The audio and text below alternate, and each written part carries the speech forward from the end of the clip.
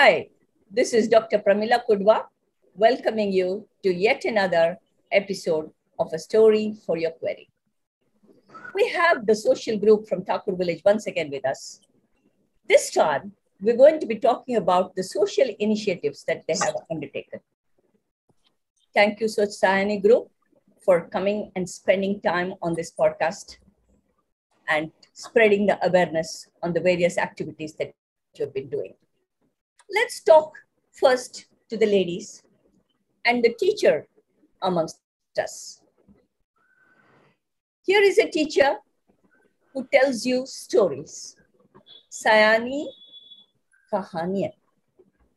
A teacher by profession, a learner forever, a law graduate who has taught all kinds of students from school children to university graduates, has been an NCC cadet, taken part in music, dance performance, and enjoyed the creative art of stitching and embroidery. Madam, I have one question which is not related to the social initiatives. What is it that you cannot do? I have still to learn many things in life. There are so many things to learn. An eternal learner, that is what you are.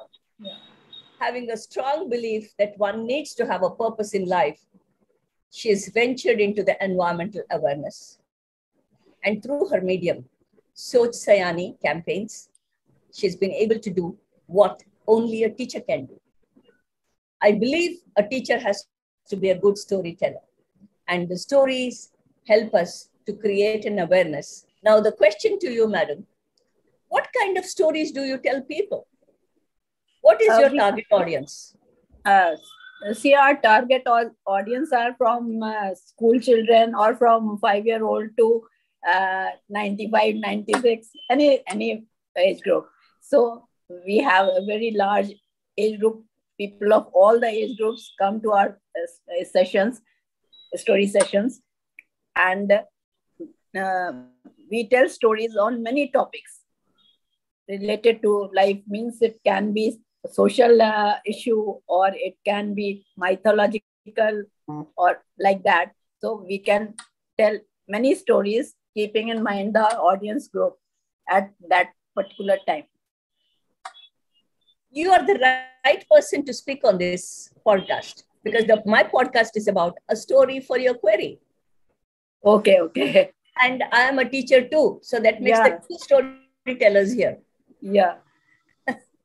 Anyway. Yeah. Now, what is the purpose of telling these stories?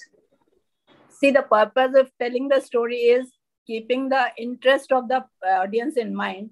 It should be interesting to a topic, and telling the story should also be in an interesting way so that the people remain inquisitive about it. And at the last, after the story, we ask the questions also on that story. Based on the story, we ask the questions also to get their feedback back. What did they understand from the story, or what message did they get from the story? That is summative evaluation. You do that also, huh? Yeah. So ask them what they've understood, so you can take it forward from there. Yes. And what did they enjoy the story or not? And what message did they get from the story? Okay, so in other words, the stories that you tell the children or the adults, whatever as the case may be, have a particular value. Yeah. Okay. Now, how is this value driven home? By asking questions? By asking questions. Because if they answer, means if they have got the message, they will answer it in that way only. So that is the purpose of telling the story.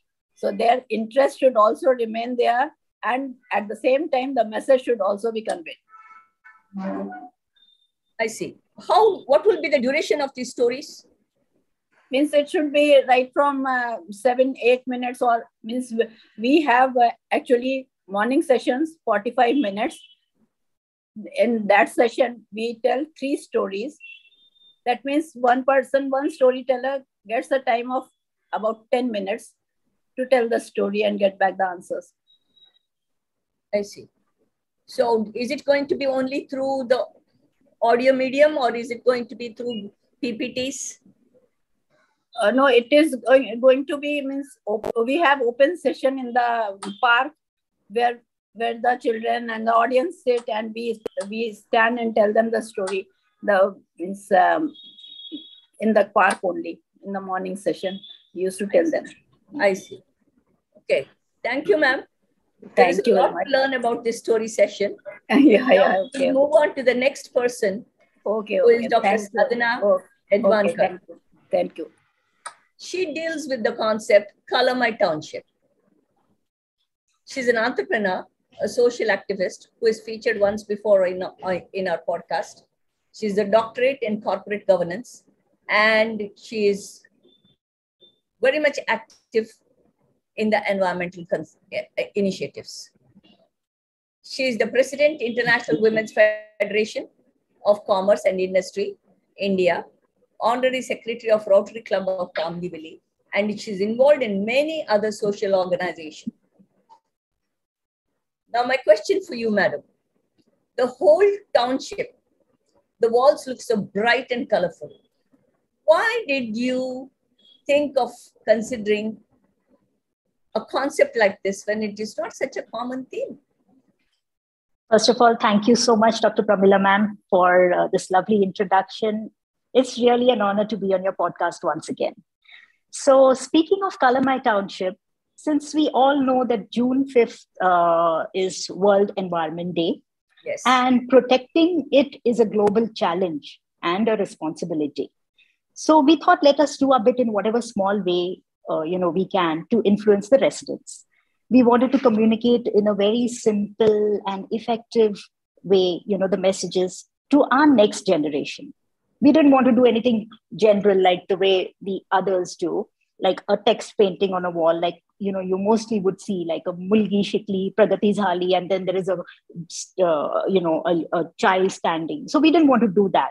We wanted to do something very different. We did not want any captions or any preachy messages. So we did this initiative, Color My Township, and this was in association with WAC, which is We All Connect. It's also another social group. And of course, Kansai Nerolac was kind enough to sponsor the paints for this initiative. Okay. So that would have been my next question. Anyway,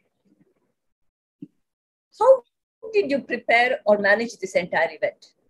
Did you have to teach the volunteers to paint? Because if I were to join, you will need to tell me how to hold a brush first. Yes. So we surveyed many places where we could do this activity. And finally, we zeroed on a compound wall of a society in Thakur village. This wall was 150 meters long.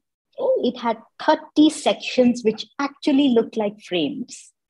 So we got the required permissions and got this wall cleaned, washed, filled it with cracks to make it smooth. We whitewashed it completely and got it ready for the painting so that the paintings would look smooth and appealing to the eye. So we've had to do this exercise. Now we got about 30 artists and about 150 volunteers to assist the artists in the painting. Wow. We identified the paintings. One particular painting was done by one family or a group of people with the kids. So there was kids involvement and there was an art school involvement. So we actually worked on this for a month, getting everybody together and getting this done. I see. Interesting. Yeah. That art school also gets involved in doing something like this. Yes, and it brightens up the whole environment. It adds so much of happiness to life, I think. Absolutely. Yeah. Once this painting was completed, what did you do, Doctor? So once all the 30 sections, or let me say the 30 frames were painted, all the walls were silently saying what we should do. We should care for our environment. These pictures spoke volumes. Uh-huh. And we had also invited as guest of honor Mrs. India UK, Gullu Kuchal. Uh-huh. She happily graced the event and also put some color on her hands to give an imprint of the palms on the wall of frames which we had created on one frame along with our other participants and tiny tots. Then on World Environment Day, we opened that footpath for public walk, like a public to walk. We decorated the footpath with lights. It was like an amazing, scene. It looked like a beautiful art gallery. And we also invited neighboring schools to come with the students for a guided walk of our art gallery for a week as part of EVS. So we guided the students to the beautiful walls. We walked with the students and conveyed environmental related messages in young minds. So I must say, Kalamai Township was a wonderful way to bring the community together and create environmental awareness. So we had a wholehearted participation from tiny tots to senior citizens. Excellent. Excellent. Thank you. So let's now go ahead with the next participant, Mr. Ravi Kalra. He's got a different kind of a concept here. Let's vote, he says. Let's vote, he says. Yeah. He's a chemical engineer, retired from Oil and Natural Gas Corporation as a general manager. He's very much concerned with issues related to social environment and civic issues. He tries his level best to get involved in whatever it is that he can do. He's worked in most of the Soch Sayani campaigns. And this time, Let's Vote initiative. Now, this to my mind is something new and something which is very, very important. Because every time, if the voting day happens to be on a Friday, there is an exodus out of Bombay. Yeah. Long weekend, chalo, chalo, chalo. So voting is just sideline. So what made you think of this, sir? Good evening. Good evening. First of all, thanks once again. I have been called for this talk on podcast. Actually, we have seen in the past that voting trend, normally people vote, it's only sometime 40 to 50%. Now it has increased to 50 to 60%. And we have observed in the past that young generation who is the first time voters, they are very enthusiastic for voting. And then senior citizen above 60 or 58, they are as a duty bound, they feel, yes, it is our duty to vote, to go for voting. But middle people who are young, but they are not as young as they are with kids, they take it as a holiday. So our target was these people in young middle age who take, and surprisingly, one more point I want to emphasize here, that in the villages, those uneducated or farmers or workers, they are enthusiastic for voting. Unfortunately, it is educated people, service class people who take it as a holiday and go for holiday and avoid voting. And then, unfortunately, these are the guys who complain for the government is not doing this and that. I feel personally, if I'm not voting, I don't have any right to criticize. So that thing came in my mind, and we took it as a challenge, as a campaign from Soch Sayani, and targeting these people. So we, first of all, we targeted about, in Thakur village, different societies. We took permission from chairman and secretary of the societies. After getting their okay, then we found some people who are already in the Soch Sayani and our friendship group. We found some person of contact in each society. And these guys selected some more people and made a committee in each society. Then from Soch Sayani, our IT cell, we made different posters on filmy dialogues. One vote ki कीमत तुम क्या जानो रमेश बाबू, like that. So there are so many, about 50 posters, different. I can send you the posters also. Then say I was a point of contact in my society. So I take my example. I took 3, 4 uh, gents and ladies in my committee. We went to each flat of our society. Ours are 192 flats, but there are societies where there are 900 flats. Oh. So they also, just like Challenger Society, they have got 900 flats. So they made a big committee for each building.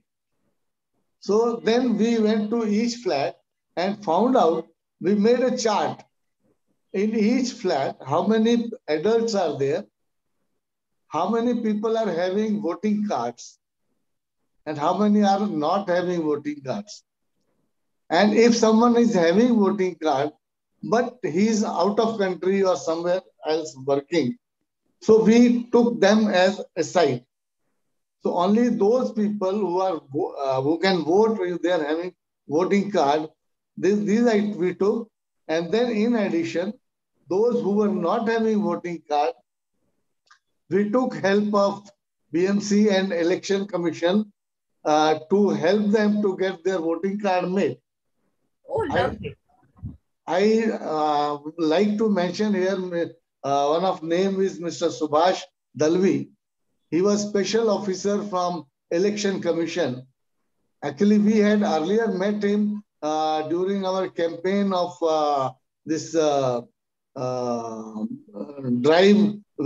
this garbage and wet garbage, and making this soul out of that. So he was working for that, and then he was elected as a special officer from Election Commission. And he started a campaign, systematic voters education and empowerment project, that is sweep.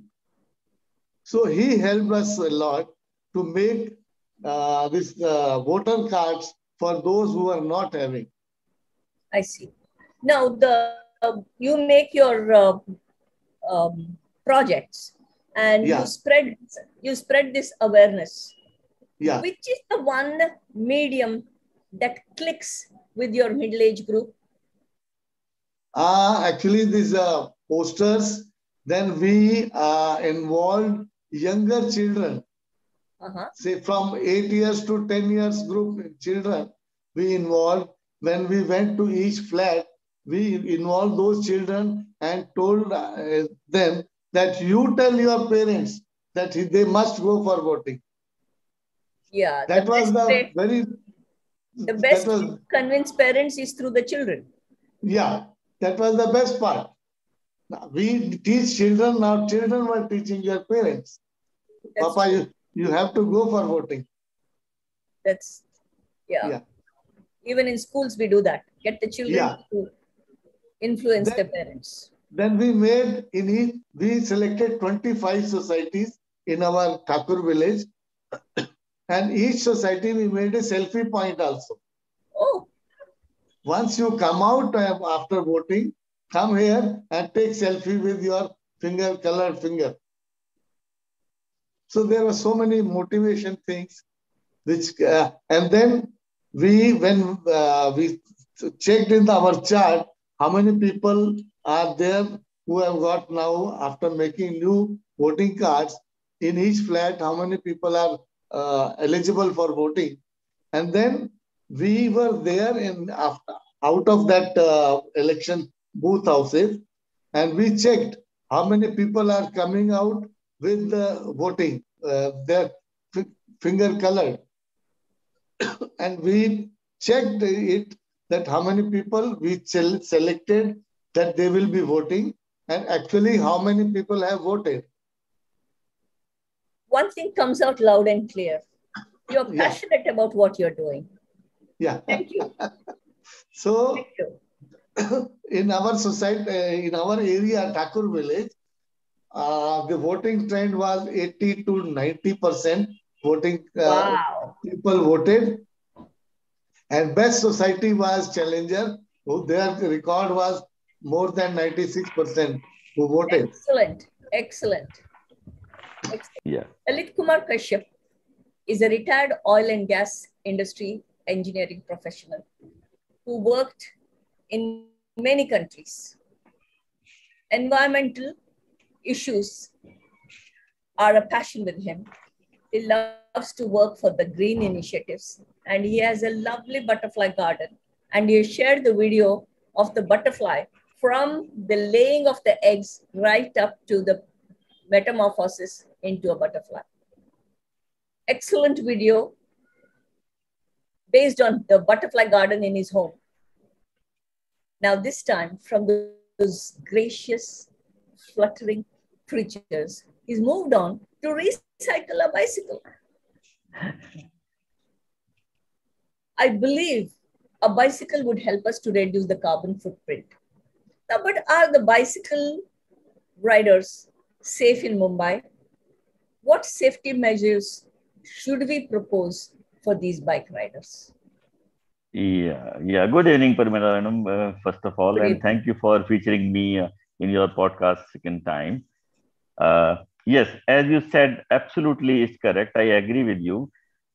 Footprint reduction, it helps. So as a responsible citizen, we all should be thinking and working to reduce our carbon footprints. You should be agree with this, right? Yes. Yeah. And this is also true that risk is involved using bicycle. But I would say, and we all should understand, risk is involved everywhere, whatever you ride. But you have to balance it. But if you follow road safety rules and use safety equipments, it's going to be safer. And as you said, the carbon footprint, it is a little step towards reducing carbon footprints. So cycling can be very, very safe if you use, follow some safety practices. There are, as you asked me, there are plenty of safety rules for riding a bicycle, but I'll emphasize important ones, which I feel is very important. First thing is adjust your cycle to fit. That bicycle should be good. You can ride, and when you are sitting on the riding seat, both the legs should touch the ground. This is very important safety rule. And always wear appropriate helmet, that approved safety helmet, and fasten properly. This is very important because and everyone knows that a small injury on the head can be fatal. It can lead to the death. So wearing helmet is very important. And another very important thing is, if you have your cycle track in your area, use that one. Nowadays, if parks are renovated or new cities are developing, they have this provision. They have cycle track. And another thing is, like, you should obey safety rules and road traffic rules. You should always know before you go for a ride bicycle. And I feel another very important thing is you should ride a bicycle with buddy. That is important thing, I think.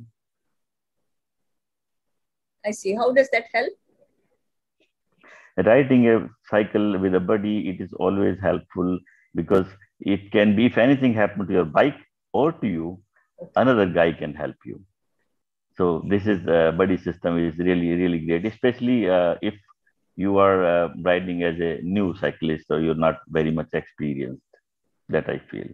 So this much I can suggest. There are a lot many safety rules are there. You should not you should avoid riding in the nights and all. But expert riders, they love riding in nights with a lot of light system. And that's why it is called see and to be seen. So you should be able to see, and others should be able to see you by having reflector lights and all. Yeah. True. That's very true. So, but I think bicycling is picking up in Mumbai, in spite of the fact that the roads may not appear safe. There are many, many youngsters who are taking up to cycling. Now, yes, the main important question here: how do you recycle a bicycle? Yes, right. So, as Soch Sayani, we are a catalyst. So, the idea was generated. Why? Because this is very important to explain. We wanted to help actual needy people, like students or the employees, those who are joining offices far away from the office, and they are less paid. They cannot afford a bicycle. we wanted to remove junk from the societies. So unused, abandoned, and discarded bicycles can be used. It can be removed from that area. So we can reclaim that area, the space in the society. That was our target. And uh, we wanted to help people, just to help them so they can ride a bicycle to their school. And for this, we made a good plan. We targeted the housemaid family, the housekeeping family, the maintenance staff, the car cleaners, nearby Pada school, tribal schools, less underprivileged school, Adivasi area. We wanted to help them. So what we did, we connected to many societies, first of all, and we asked them whether you can donate these cycles because we wanted their permission. So you should be happy to know that many societies came forward. They wanted to donate bicycles. They were happy with this idea. The second thing, what we did, the procedure. I'll tell you what we have to do it. We agreed with the society. They'll donate the bicycle, and then our team of Soch Sayani and mechanic. We have to look for the mechanic who will go there, and he will estimate for the bicycle or for the repairing cost. And then we have to select beneficiaries. Selecting beneficiaries was very important. For that, what we did, we have created a Google form, and we asked the societies, we asked the many other people to circulate this Google form. In this Google form, we asked journal details of the boys and girls, name, age, their height, because height, as I told you, the safety feature is that bicycle should fit to their size. So height was very important. So we know boys and girls height, size, we can give the exact bicycle to them. And we ask them why they need bicycle and why they need bicycle. So the answer I want to share. Some that forms were filled up with the answer that they like cycle, they want to they like riding bicycle, they want to go to school. But there was some answers like we want to go fetch water. Can you believe that? Yes. So Adivasi students, they wrote that because their home is away from the water source, they wanted to fetch water. So finally, we got many requests in the Google form. Then we selected around 40, 50 people, beneficiaries. Then one-to-one, I have taken interview with them, and then finally we selected 32 students. Now, selection of beneficiaries was good. Bicycles were donated was good. But now, thing was who will donate, who will bear the cost of repairing. So it was because each bicycle was costing around 1,600 to 2,200 rupees per bicycle for the repairing. So we look for the our what you call this. Who can bear the cost of repairing, our sponsor. So in our Thakur village, we got one responsible citizen. His name is Mr. Rahul Tangdi. He sponsored all the bicycles. So we were happy. But many societies also came forward to sponsor the bicycle repair.